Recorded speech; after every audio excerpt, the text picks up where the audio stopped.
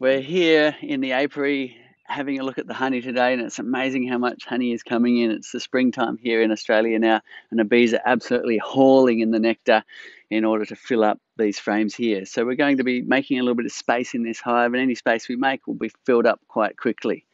So that's an exciting thing. It's a really exciting time of year. If you've got any questions, put them in the comments below. Flow hives, beekeeping, ask away, and Bianca, who's in my pocket, will read out those questions and away we'll go.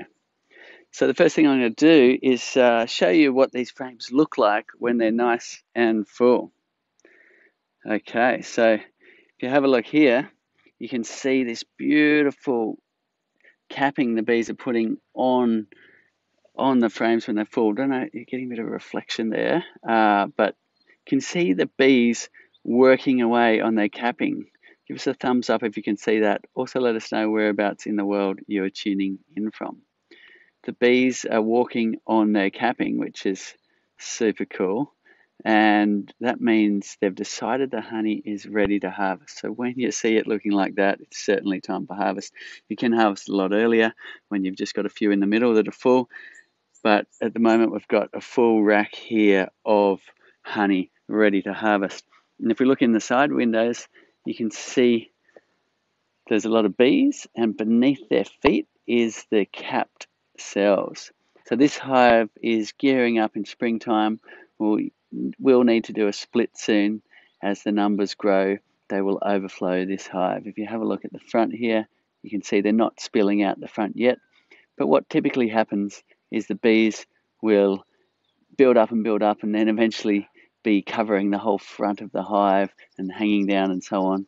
And it's a good idea to take a split before they swarm. So springtime is perfect for that. Any questions, put them in the comments. We'll get to answering those as we go. So back to where we were, harvesting some honey. And I'll just put this phone down. I'm just on my own today so that we can harvest that honey.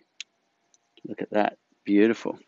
So I've got this key, and all we're going to do is take the cap out of the top, then put the key in a little way and turn it. Now if you just want to harvest a little bit of honey, you might just decide to only put the key in that far, and then you'll be harvesting just a small part of the frame.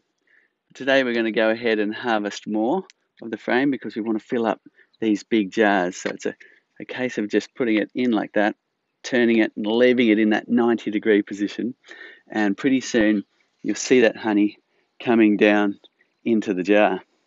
Any questions, put them in the comments. We'll get to answering those. You can see the honey coming down the tube already, which is a beautiful thing. And what's even more beautiful is when it's happening in your own backyard from the flowers around you. The bees do their amazing job. Hi, Cedar, we've got a question. Yeah. They say, I just wanted to ask, my bees at home, they filled out most of the frames, but then they started eating the honey. What does that mean? Okay. The bees will ebb and flow, whether they're bringing in more nectar than they need or whether they're bringing in not enough. And that'll always change depending on what's going on in the environment around you. So if you watch this window here, over the day it'll even change as they're filling. It'll fill up and then it'll retract again. It'll fill up and retract again. And it just means if you notice the bees are eating some of the honey out that they had stored, then it might be a good idea to leave the rest for the bees, and or perhaps just harvest one frame or two and leave the rest. So wonderful thing with the flow hive is you don't have to take all the honey.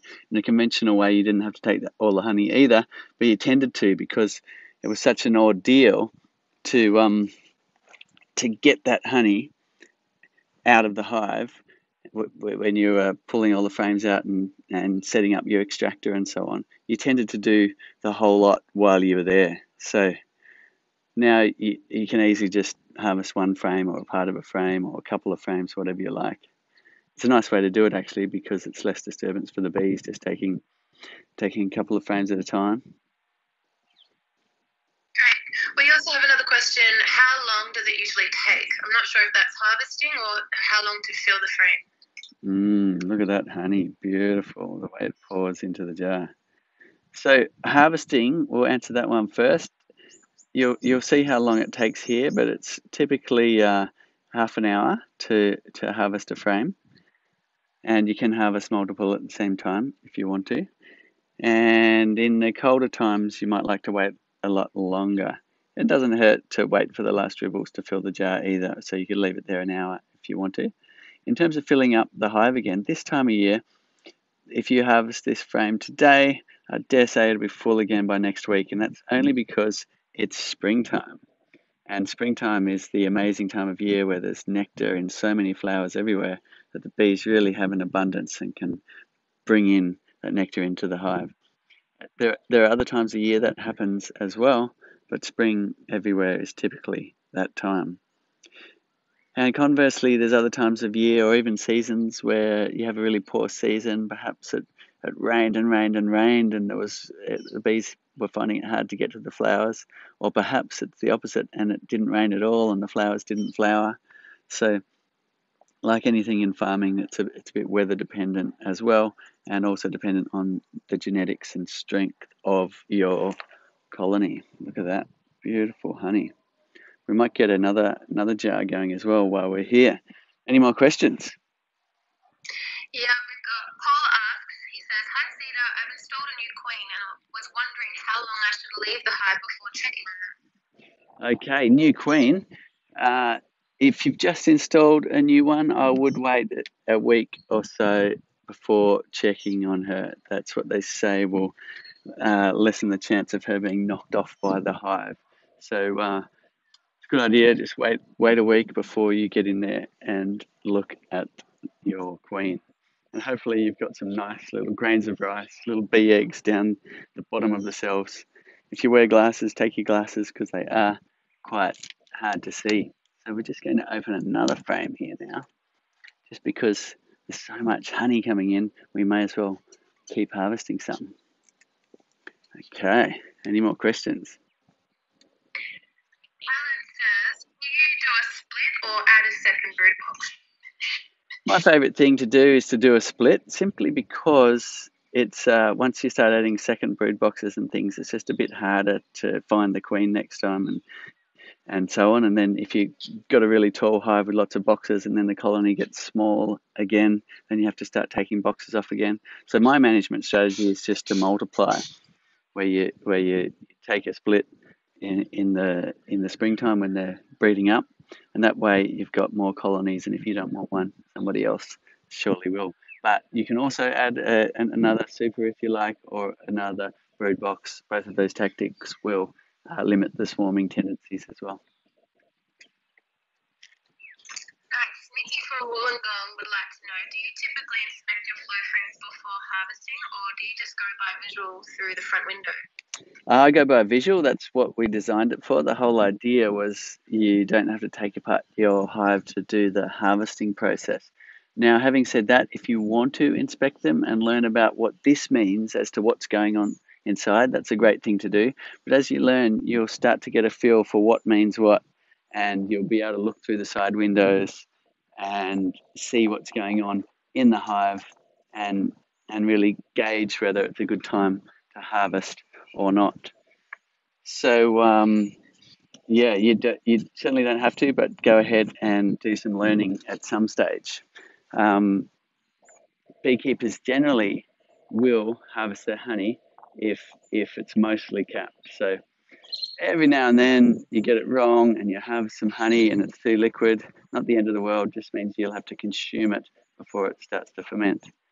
Or you can mix it with some honey that's got a low moisture content and average it out, which is what the commercial beekeepers do. Look at that. Beautiful honey just pouring out of the hive into the jar. It's just such an incredible thing. This one's going to now. Another one. You can see the honey just pouring out. It's such a wonderful thing. I do love honey. Is there supposed to be a gap between the roof shingles and the side rails of the flow roof. And can you please show how to use the harvest shelf brackets as external frame holders? Very cool. Okay. There shouldn't really be a huge gap here. It is designed so. I mean, it depends. It doesn't really matter if there's gaps in here if you've got the plug under the roof in, because if you've got the plug under the roof, the bees aren't up in there. Using having the plug of the inner cover out, and the roof is an area that the bees are getting up and doing their thing and potentially building comb, then they will actually seal up the gap, any gaps in the roof, including along the edge. If you've got a panel like this that's really warped, like it's gone into quite a big curve, that can happen. After all, it's woodenware and it's outdoors, and there's moisture changes and so on. So if that does happen, then what you could do is either just block the gap up under there, or you could potentially put some screws down through here into the side rail, and that would hold this down as well. Beautiful. Great. We've got Jose is in Northern California. And he asks, what do you recommend as a complete kit? Okay, the most popular thing in that area is exactly what this hive is here, which is our 6-frame flow hive. So it's in the more temperate areas, people tend to go for the slightly smaller size one, whereas this one here is the 7-frame, slightly bigger. You can certainly go either, but I'd recommend our Flow Hive 2 or Flow Hive 2 Plus, which is this hive here. It's your choice whether you want to go Western Red Cedar or Araucaria, and it's got the extra bells and whistles like these solid legs, ant guards, even levels to help you level your hive, a pest management tray down the bottom here that you can use to catch beetles in this area. And yeah, I'd recommend just going for the good one. But having said that, if the financials are an issue, we have more economical models as well for you. In the colder regions, people tend to go for the larger size. Commercial beekeepers are often advising on the larger size because you've just got a bit more honey stores in there for bees to survive a long, cold winter. In the temperate regions, the smaller size, which we call the Flow Hive 6, is perfect as well. Now, I missed a question, didn't I? No, you didn't, but I don't believe you did. But the next question from Naomi, she says, hello again. Please explain to me how a queen excluder works. I don't have a hive that I've watched many times. Okay, we've got something interesting going on here. Let's just see. Notice a bit more activity in the sky. We're going to keep an eye on that just in case a hive over here is about to swarm. It is that time of year where you do get lots of swarms, despite getting in there and taking splits and so on. Queen excluder. So that basically is this piece in here. You can see a little black line in between these two boxes. And it's simply a grid that the queen can't get through, but the worker bees can. And what that means is it just ensures that the queen isn't up in your honey collection area laying eggs in that section. Now, with a flow hive, you can run without a queen excluder, but you'll have to check whether your queen likes to lay in flow frames. Some queens do, some queens don't. You've probably got a 50-50 chance there. So if you are deciding to run without the queen excluder, just make sure she's not laying in your flow frames. Look at this. So someone asked earlier how long it takes to fill the jar of honey. Now we are 14 minutes in, and look, we've got a full jar of honey, and that's about a full frame worth. Now I might be in trouble here. This frame may overflow this jar. It's such a pumping time of year with so much honey coming in. Now we've got an interesting event happening here. Look, it's building in the sky now. Let's just have a look at. We can even see which hive it's coming from. So this hive over here, we've got. This is what it looks like when a colony's starting to swarm. They pour out of the hive. They race out like this, and it's quite a lot of activity. So we've set up swarm traps around the place, like that little hive down the bottom there. But nevertheless, lucky I'm here because I'll be able to watch this and just put it straight in the swarm trap to make sure we get this one. Beautiful. We have a few more questions. Hi, can a shallow super be put in between the flow super and the brood box or honeycomb? You can. I would You could either put it there or you could put it on top of your flow frames. Either one, and do some honeycomb collection on top would make it easier to inspect them later. Look at that, beautiful. Um, It's amazing. So what's happening now is the old queen's been kicked out of the hive by about half of the bees, and what's going to happen is they'll temporarily land somewhere close by, and that's an opportune moment to actually put them in a box and give them a home. If they like it, they'll stay. Amazing. Cedar says, hello, the capping of some parts of my flow frames tend to be mounted up a lot higher than some of the cells are more sunken. In other words, the capping on my frame isn't flat. Is this okay? That's absolutely okay, and bees will do that. So if the nectar flow suddenly stops, they might decide to cap it even quite indented.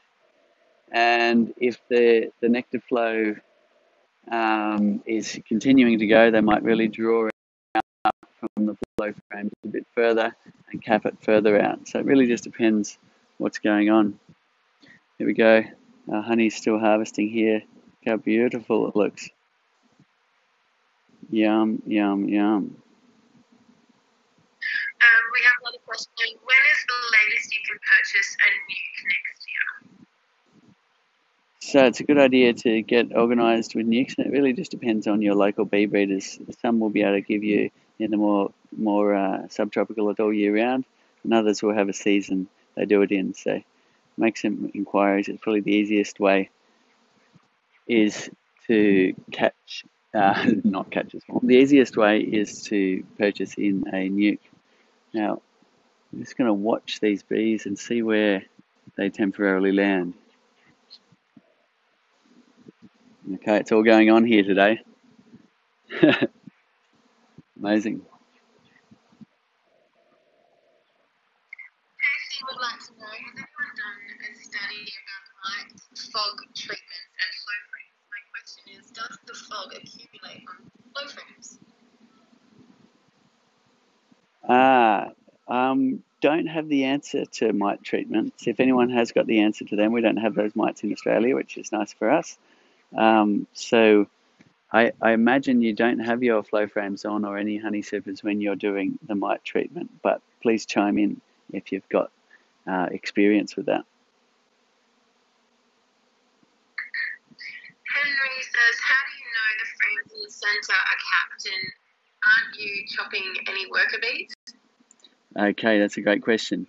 My father and I spent a decade really making sure that the mechanism we were building wasn't going to chop up any bees. And we did that by putting gaps in between the parts when they move.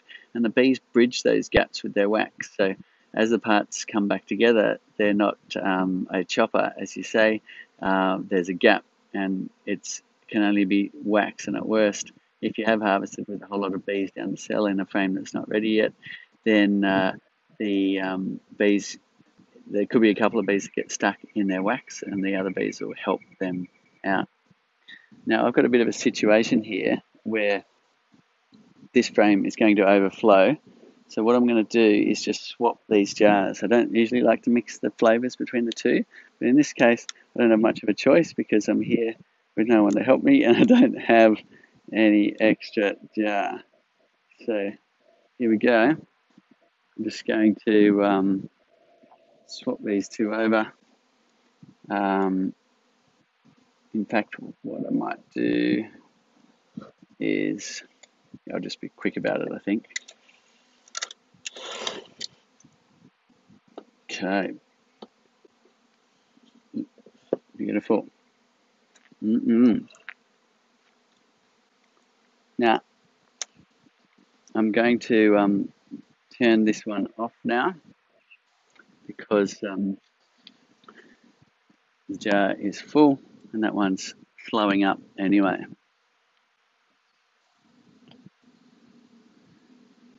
Great. And now I'm going to put the little cap back in, which is part of the finishing harvesting process. Wherever I put that. Any more questions? Yes, we have one. Do you take the queen excluder off during winter? Oh dear, look at that. Just about to overflow. I normally wouldn't do this on camera, but I'm actually going to make a bit of space in this jar. Okay. There we go.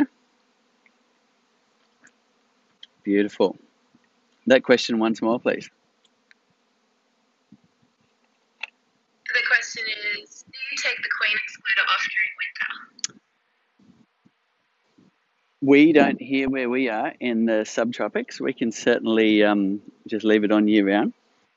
In the colder regions where you've got a bee ball that's clustering together inside the hive, you can get into the situation where the ball moves up through the hive consuming honey and the queen is left behind because she can't get through the queen excluder.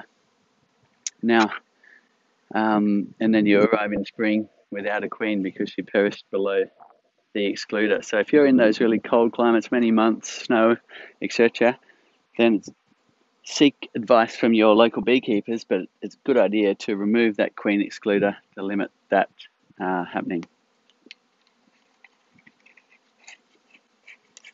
Vincent says, what do you do if you start to swarm and you only have one hive? If you start to swarm and you don't have a hive, then make a makeshift swarm catching box out of a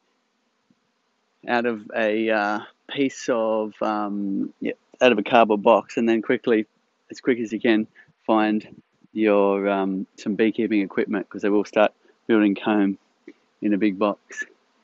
Now, where are these bees going? To keep an eye on them. Beautiful. Any more questions? Yes, Claire says, do the base brood box and super need to be secured to each other or just sit on top of each other? They just sit on top of each other, which is neat. The bees glue them together quite fine. Sometimes you get a little bit of drift, but usually not. And your bees will just stick your boxes together. Jason says, I'm in Melbourne. Our first flow harvest is coming soon. Should I get a strainer for the honey? I plan to sell some. Usually you can just skim anything off the top of the jar. There could be a little bit of debris sometimes, but mostly not. And if that's the case, then you can then just pop the lid on. So you can just use a settling technique rather than a strainer. But if you do need to use you can use a strainer if you want, basically, but I don't. You just let the gravity do the work, and if anything floats to the top, you can skim that off. A little bit distracted here by this swarm. Keep the questions coming. Karen, lots of great questions. Karen asks, my bees swarmed. I captured the swarm and put them into a nuke box 2 days later. And 2 days later, they left the box. Any idea why? Okay. So sometimes as scout bees already gone out and found a beautiful home. So if that happens, that's a bit of bad luck. If you can find them again, you can put them back in. But yeah, if a scout bee gets out there and has already found a new home by the time you get to catching the swarm, then they might decide just to go and find that new home rather than staying in yours. Normally it doesn't happen, I find, but it can. Rick from Niagara Falls in Canada asked, when is a good time to use an entrance reducer? We are going into fall soon and I'm wondering about rubber bees stealing honey. Okay. A good time is when, exactly as you say, when you've got a what's called a dearth, where there's not a whole lot of honey in your hive, and the bees will seek opportunities to rob out other hives, especially if there's been honey left around and they've got a taste for honey instead of nectar. So, as you say, a good time to put on the entrance reducer and just give them a better chance to defend their own home. Great. Simon says, hi all, my second year of having beehives. It's only just starting to warm up for spring in Adelaide, and Hive 1 has 4 full frames of honey already, and Hive 2 has 2 full frames. Thank you so much for your invention. And Jane says, can the bees fly in and out? Yes, absolutely. So the bees are free to come and go, if that's what the question is. So the bees just go in and out of the entrance as they like. And like the last question, in some cases they might decide to leave altogether. So it's not like you're keeping them really. They're deciding that it's a good home and staying of their own accord. So we're really bee havers rather than beekeepers. Joseph says, after buying a box, where do you buy bees from? I'm in Townsville and wouldn't know where to begin to find them. There's usually beekeepers in your local area that would be willing to supply bees. If not, then finding a beekeeper that's already got a hive, especially this time of year, it's a good time to go and take a split. And we've got great videos showing you exactly how to do that.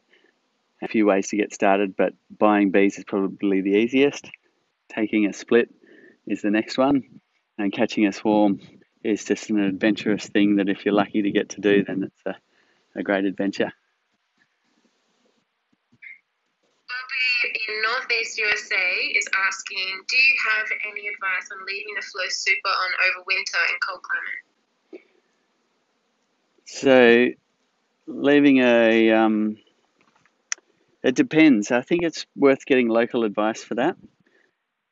Some people do, some people don't. In the extreme cold, they usually really reduce the size of their hive. But in other cases, they will leave the super on for the bees to consume any remaining honey. So it's a little bit up to you, but ask advice from your locals on that one. Great. Scarlett says, what type of flowers should I plant around my hive for the bees? Okay, they love purple flowers. Like if you have a look at these flowers here, especially some of the native bees. Now, planting flowers around your hive won't actually change your honey crop much. You have to plant acres and acres of flowers in order to really get a honey crop from your hive. But these types of flowers that are purple tend to attract all the beautiful native bee species into your garden, which is why we love to plant them. And it's a wonderful thing because you might even find you save some species from the brink of extinction, just giving them stepping stones across the urban landscape. Okay, this jar's just about full as well. So, oh, here we go. One bee's jumped in the jar. See, everyone thought when we got our invention that's you're just going to get up a jar full of bees, but it usually takes them a while to work it out. We find we can harvest like this most of the time. However, you shouldn't leave open jars of honey out longer than the harvesting process because you do not want to start that robbing frenzy. All I'm going to do is get that key and I'm going to fish that bee right out of there and put it back on the landing board, and the other bees will clean her up. There we go. Beautiful. Won't take them long. How long does it usually take for honey to ferment if you yet too early? The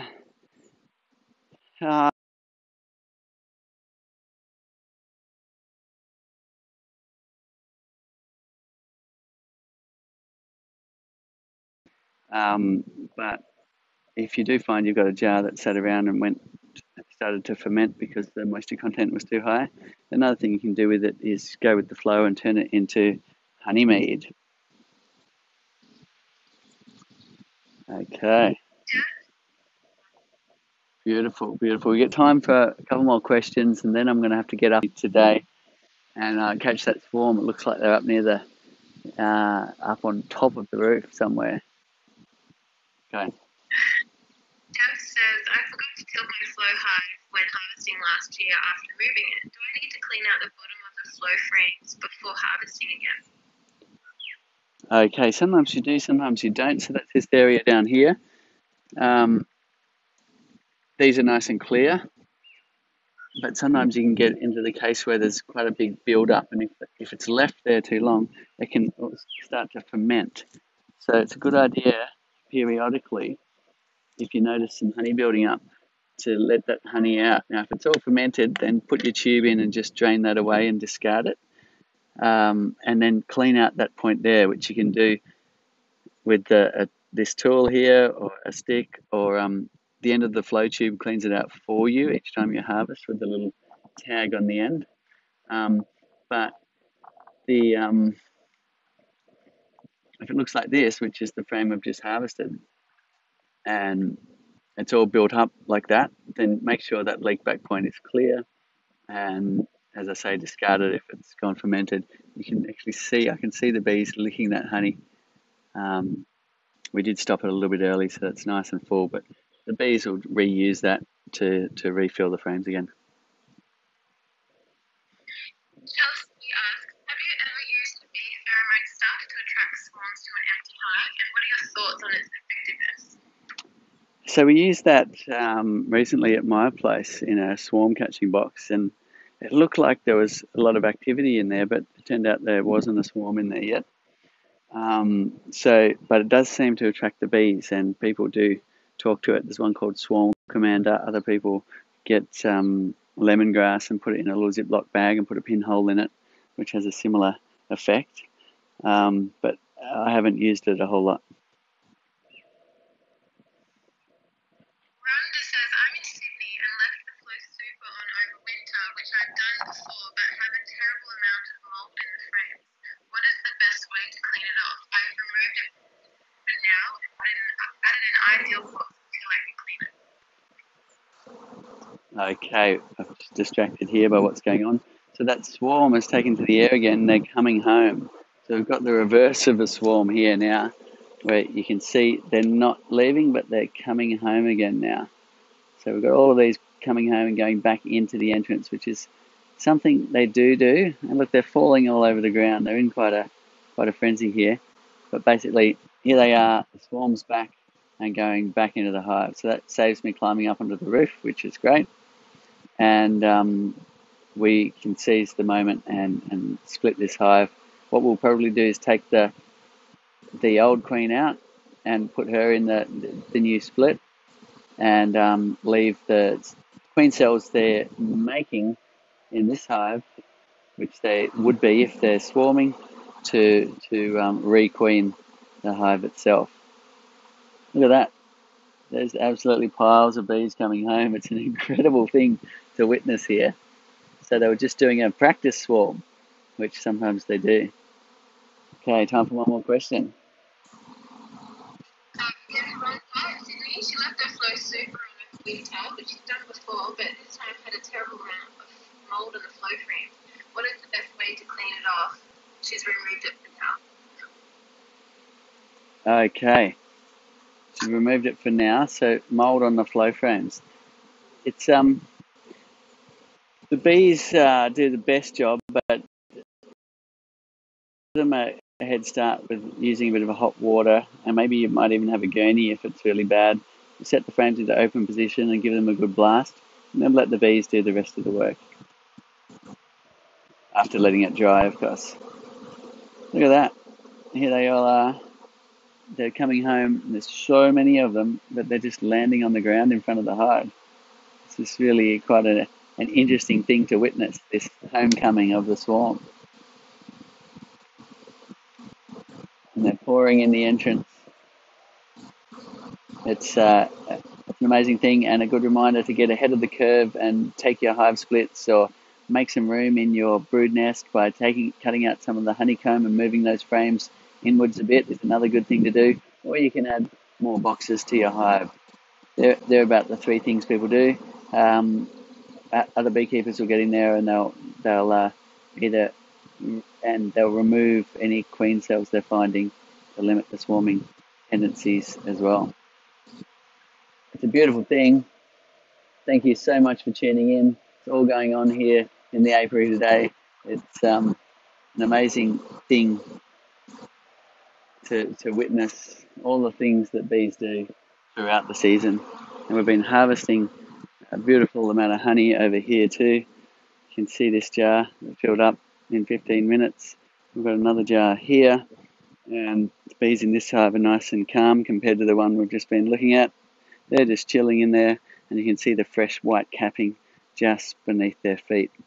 Such a marvel to be able to look in on this world and what the bees are doing. Tune in again, same time next week.